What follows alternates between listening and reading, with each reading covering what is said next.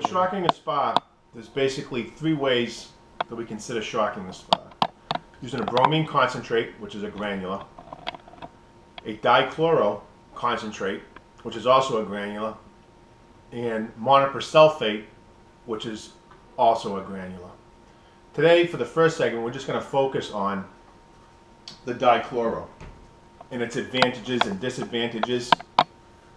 And what we want to do is focus in understanding that it is a dichloro shock, 99% active ingredient, and basically a 1% which is inert, which is a binder, which helps hold it together.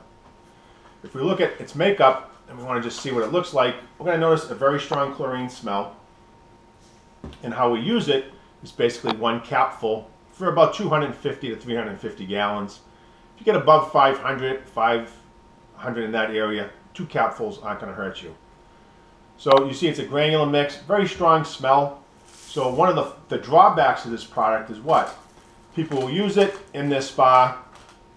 They'll get a strong chlorine odor because generally your head's at the level of the water. The vapors come up and you start to smell chlorine, which can become very unpleasant for the consumer. And the nasal, they'll get some nasal irritation.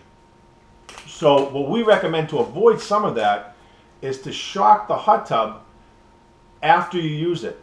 So when everyone gets out, you use your 1 to 2 caps, you spread it across the spa, you turn your booster pumps on, you let it circulate for a half hour to an hour, so that the next time when you go to remove the cover, typically 24 hours later, your spa's been oxidized and disinfected, and you're not going to notice that smell is strong. If you try using this product and then a half hour or an hour later going into the spa, you're going to find it very difficult on your nose. And what's the primary advantage of using this dichloro shock?